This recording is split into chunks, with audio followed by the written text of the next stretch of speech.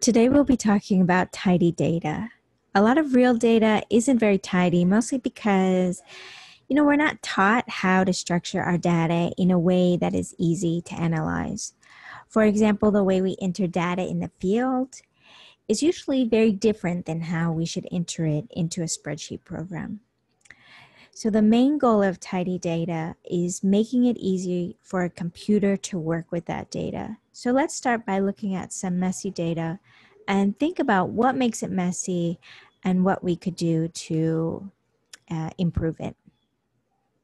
So we're downloading a messy version of the Portal project data. The Portal project is a long-term small mammal survey in Portal, Arizona. And note, the first thing I see is that there are multiple tabs and that it's in .xls, and I don't have access to Microsoft products right now because my laptop is on the fritz, so I wouldn't be able to open this if I didn't have access to Google Sheets or other open source software.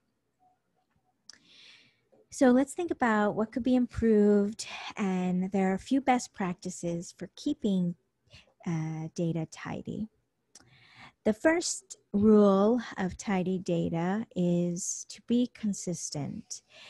In the example data set we're looking at here, you can see there are two columns named weight, and one has the units contained within the cell and the other does not.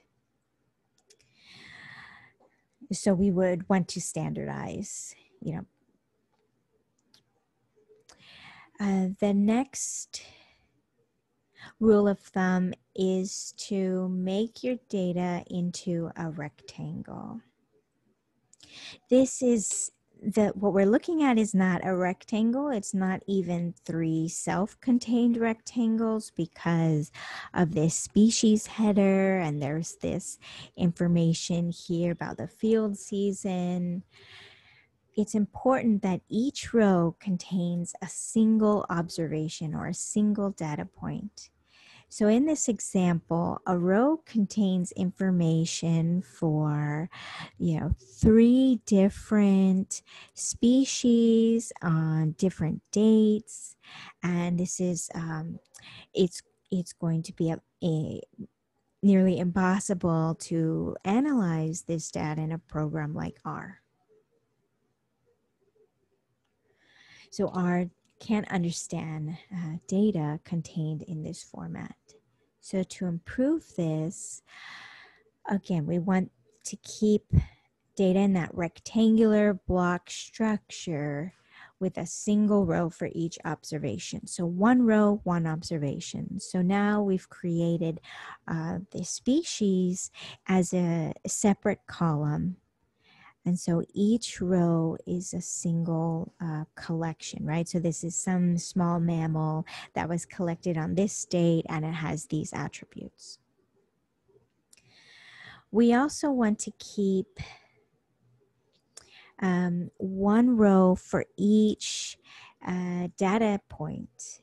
So in this example, a row contains information for three different species on three different dates. Again, we want to contain one row for each data point. And we want one column per type of information. In this example, column C actually has 1, 2, 3 types of different data, right? One data is the field season, the other is the species, the date collected, and what a mess. So again, in the weight column, the column actually has two pieces of information, the value and the unit. So one way we could improve this and make this more tidy is to move the unit to the column header itself. When we use this rectangular block structure, Right now we've got the unit of grams in the column header. We have the species as its own column. All the values are numerical, so we're being consistent. And we've added this notes for anything that we want to comment on. Another rule of thumb is to avoid using color or fonts or anything visual as data. So you can't see it here because I accidentally cut it off. But if you looked at those different tabs, you'll see this one tab has gray cells, which means something, right? Gray cells means the measurement device wasn't calibrated correctly. And what's problematic about that is that a computer isn't able to interpret style components the same way that a human can. So instead, it's better to put that information in the notes column. We also want to use good null values. For example, some federal agencies use a value like negative 9,999 to indicate that this is a null.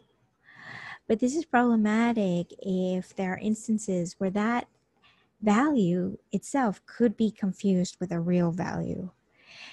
In this course, we'll use NA because that is the default null value in R. So R interprets NA as a null value. But it's good to know that other programs may not recognize NA by default, and you may have to specify what that null value is.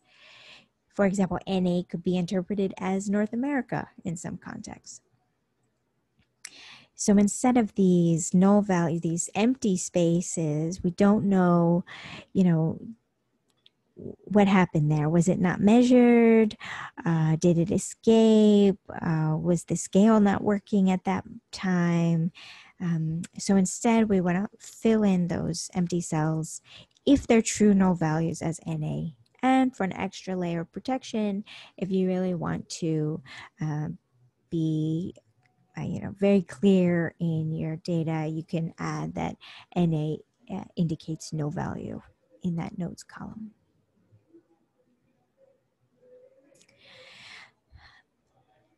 A major issue when working with Excel that you'll have read about from this week's material are dates.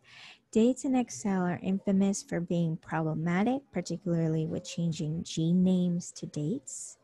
So instead of using this date format, which, forget about changing the names of genes to dates, this format varies depending on what country you're from. So sometimes the month is entered first and sometimes it's the day.